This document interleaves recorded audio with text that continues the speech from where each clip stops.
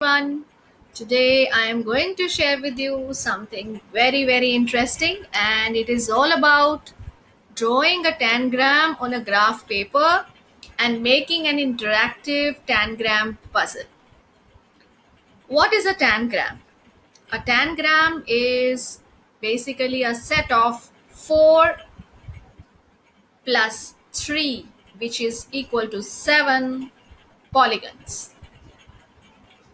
Interesting. So here you can see on the screen 7 polygonal shapes, and these 7 polygonal shapes, when they are combined, they make up a set of tangrams. Now you can see over here that in this we have 2 bigger triangles, and these are right triangles, and that too isosceles right triangles, which means 2 sides are equal and one angle is 90 degrees. Third piece is yet another triangle, which is this mid-size, I would say, and there are 2 more right triangular pieces which are congruent to each other, and these are the smallest one. So in all, in a tangram we have 5 triangular pieces. Then we have one piece, this green piece you can see, which is moving, and this is a parallelogram, and another piece, that is the 7th one, is a square piece, right? So these 7 pieces, they are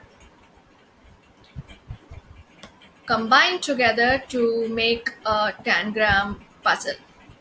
So here you can see on the left side I have taken a square, and basically what we have to do is we have to combine all these pieces to fit into this particular square. So as you can see here that if we try to move the blue point, the shape, we are able to translate the shape around the point G1. Similarly, you take up any other shape, we are able to do so. It will help us in placing the shape and basically do the correct orientation as desirable. So now you can see that we need to fix up this parallelogram cutout here. So what we do is we first fix up the green point and then move the shape using the blue point. So we are able to now fit in this parallelogram piece. Now let us see this triangular cutout. So first we are going to fix up the green point, and then using the blue point we can orient it and then place it.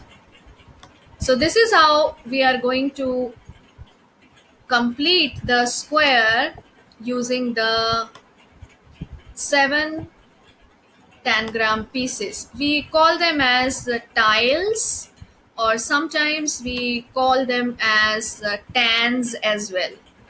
So these are tans. So you can see that it is so interesting, and children, they love to play with tangrams. And earlier we were making tangrams and using them in the mathematics laboratory using the cutouts or wooden blocks. But nowadays we are teaching in an online environment. So this is a good way of demonstrating on the screen and do recreational activities with the children, and at the same time it helps in building the spatial understanding and mathematical thinking. So you can see that the entire square has been completed using these 7 pieces. Now I am going to share with you how to draw a tangram on a graph paper and how we are going to make this interactive tangram puzzle. So first step is we are going to use the segment tool, and here I will be making a square of dimension 8 units.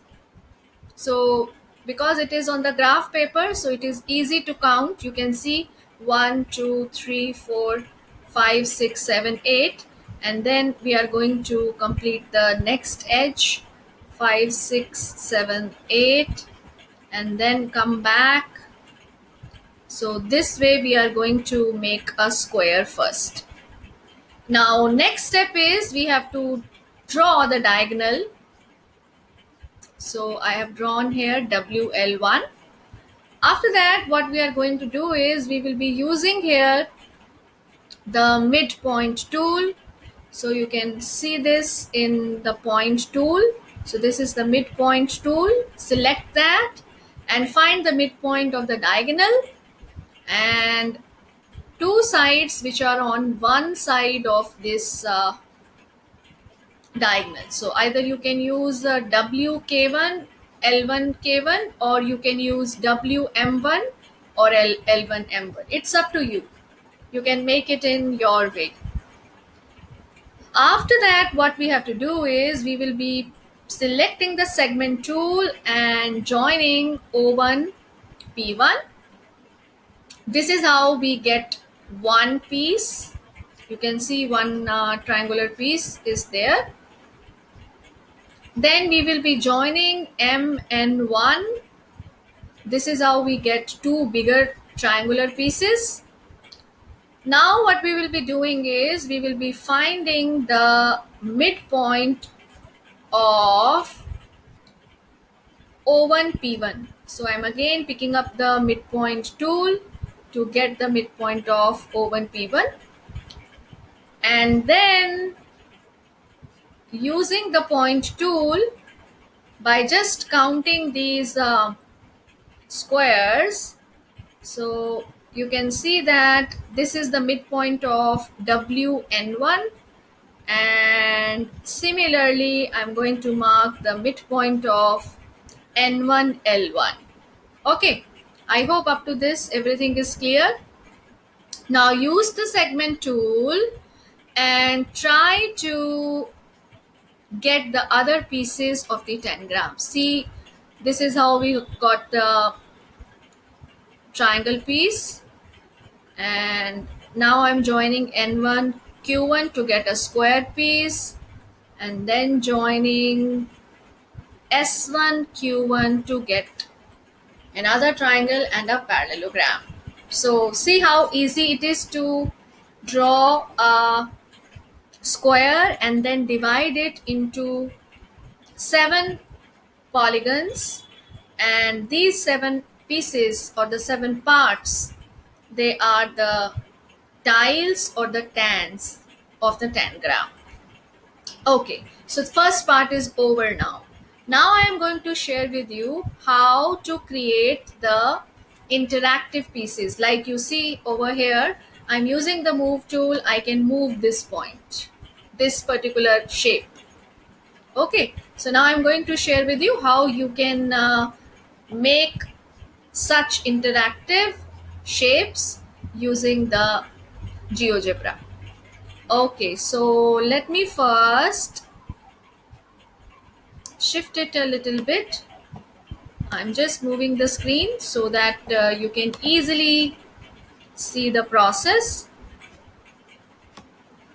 So what I'm going to do is,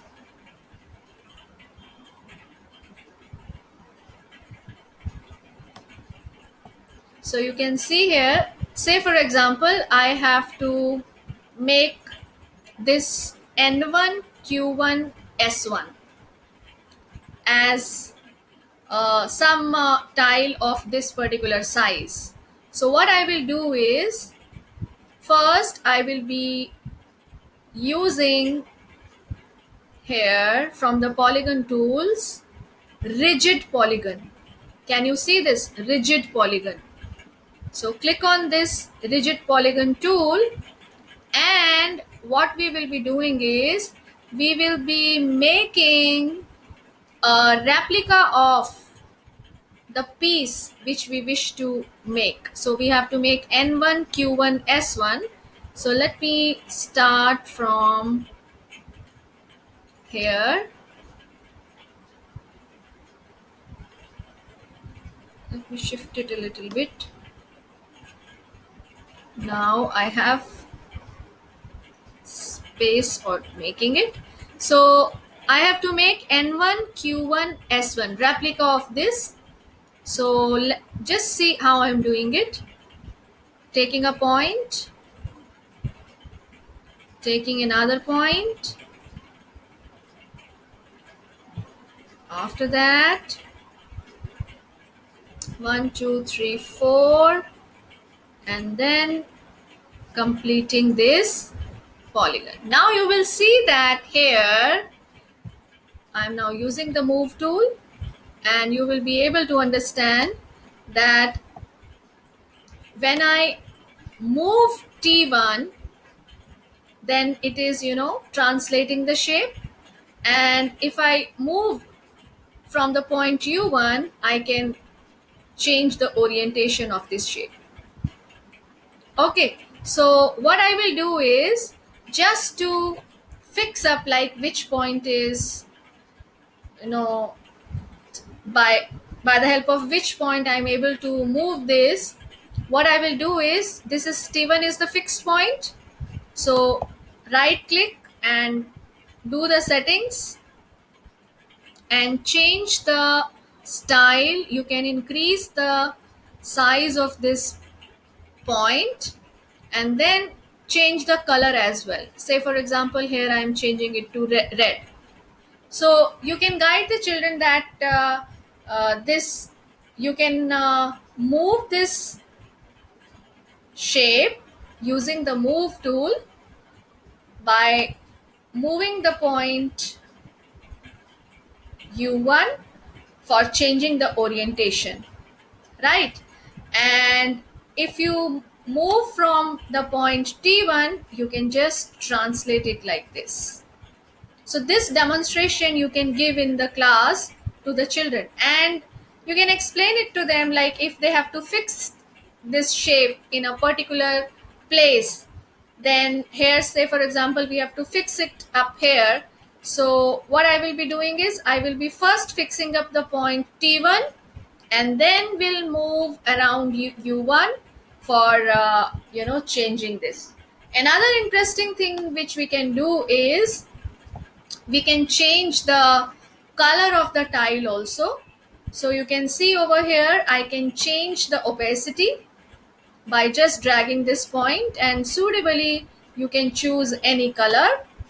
And see, this is how we have created this particular tile, right? So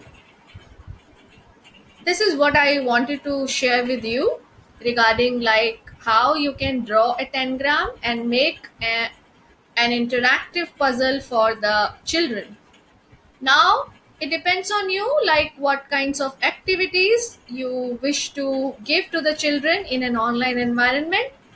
I mean, if you are teaching class 8, then you can think of giving them some questions based on perimeter, area, and then making some shapes or some interesting designs, alphabets, numerals, or any other thing using these stands or these tiles in a way that when they join, then there should not be any space between them, and they are using all the tiles or 5 tiles or 4 tiles or 3 tiles, and do a comparison of perimeter, area, and do a lot of interesting stuff in a math classroom.